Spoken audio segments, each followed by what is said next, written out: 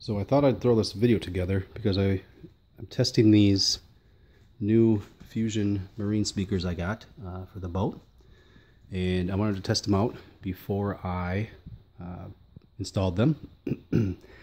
And I powered up this old car audio deck, and I wasn't sure if this was going to work, so since it worked, I thought I'd throw a video together.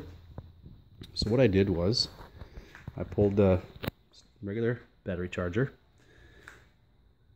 pulled the black negative lead out of the deck harness to negative, your positive and your constant, both the red and the yellow wire to the positive, and she powered up. It had to be on the 12 volt engine start in order for it to actually power up, and hooked up, hardwired a couple of speakers in there. Again, I just out of the harness in the back, I pulled out a couple of positives and negatives, and this is what I got.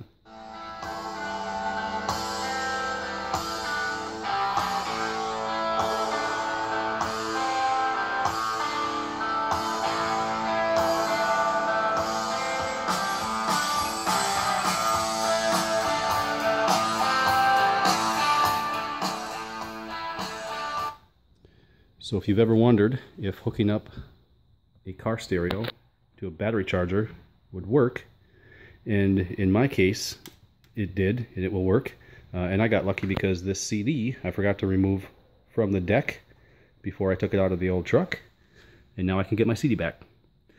That's it.